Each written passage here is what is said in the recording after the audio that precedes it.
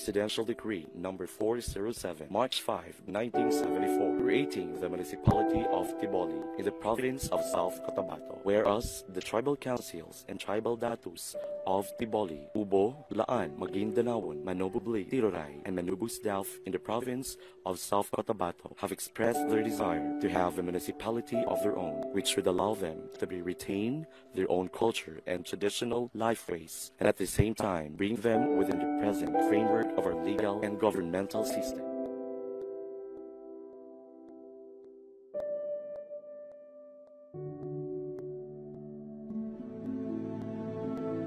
Dato May Mafakatuan, who led the 300 Tiboli and Laan tribal warriors and risked their lives defending the town against Moro separatists or black-shirt rebels in 1970s, became the first mayor of Tiboli by virtue of an appointment issued by the late President Ferdinand Marcos. The interpreter, the warrior, the leader, Dato May Mafakatuan, a man of vision and determination for his land and his people.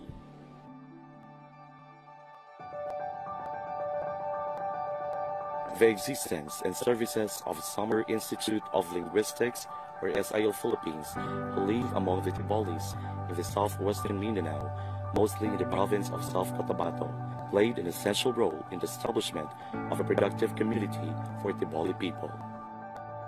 The SIL trained gospel ministers, translators, and literacy teachers, who later became leaders in different places, which later become regular barangays.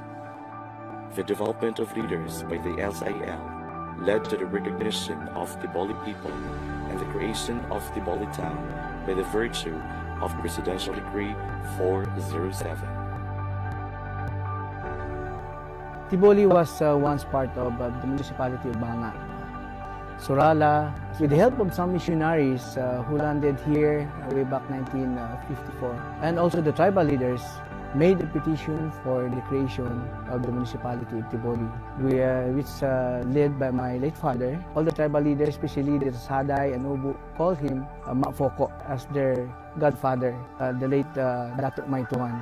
With the assistance from the Panamen during the Marcos regime, Presidential Decree 407 was signed, creating the municipality of Tiboli. Dato May Tuan, the first mayor of the municipality of Tiboli, appeared in Malacanang Palace with President Ferdinand Marcos and First Lady Imelda Marcos before the creation of the municipality of Tiboli in 1974. That's why on March 5, 1974, the Tiboli was finally created. And on March 16, 1974, the first official took their office. When I assumed my office in 2013, in terms of competitiveness index, we came from the scratch actually.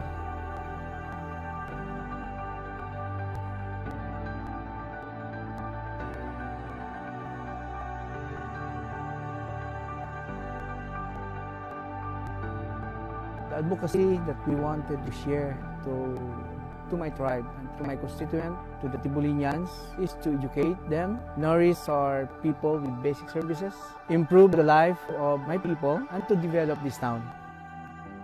And now we landed in rank 43 in the entire Philippines. With the immense collaboration, immeasurable efforts, and dedication of the Tiboli people towards making Tiboli a progressive municipality, Tiboli ranked 42nd place in the 2015 most competitive municipalities in the entire Philippines and ranked 40th in 2017 out of more than 900 local government units that participated.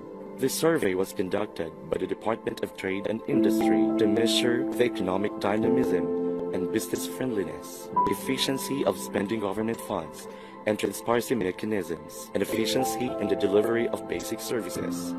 This only manifests that Tiboli is among the performing municipalities in the country and is regarded to have high potential for economic growth and investments. The municipal government of Tiboli was also a silver awardee in the 2015 Seal of Good Local Governance. The commendation was given by the Department of Interior and local government for exemplifying good practices in financial transparency, efficiency of governmental services, business friendliness, and other developmental parameters.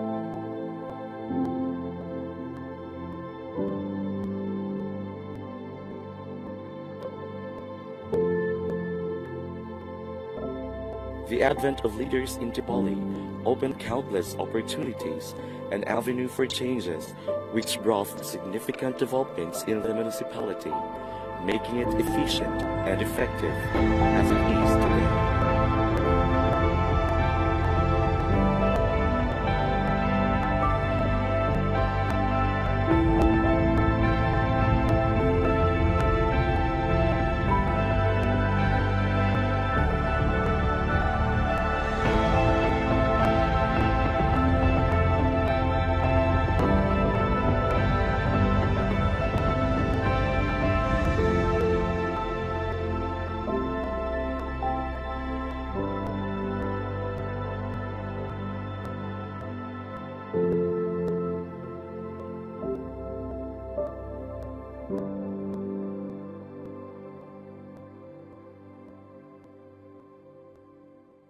Adjudged as the cleanest lake in the Region 12 and ranked first in the 2003 and 2004 search for the cleanest inland bodies of water in the whole Philippine archipelago, among the top 100 sustainable green destinations of the world.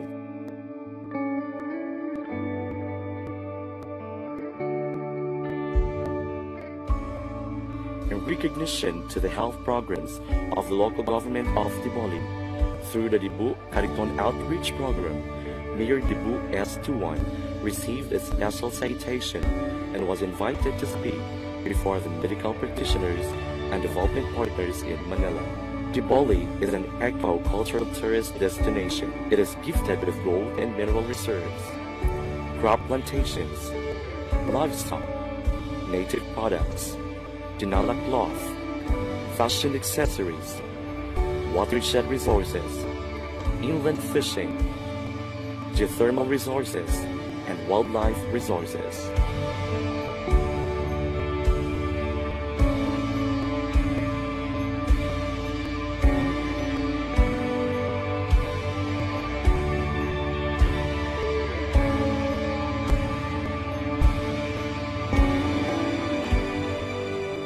My heart to the Tiboli people is I just wanted to have a cultural preservation, more development to come, and I just wanted to establish a solid unity of my people. Because my dream on this municipality is to make it as a component city someday.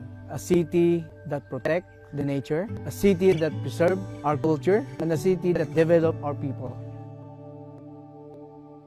Kani sa makasimanwa ko, di sa banwa nga Tiboli, hangyo ko gid ang inyo nga pagkooperar nga magbuliganay kita para sa pag-asinso kag padayon nga pag-asinso gid sang aton nga banwa. Labi kam litaw Tiboli, all hagat tukoy kasatunawa tukoy. Abay sa dangkoy moni eduna.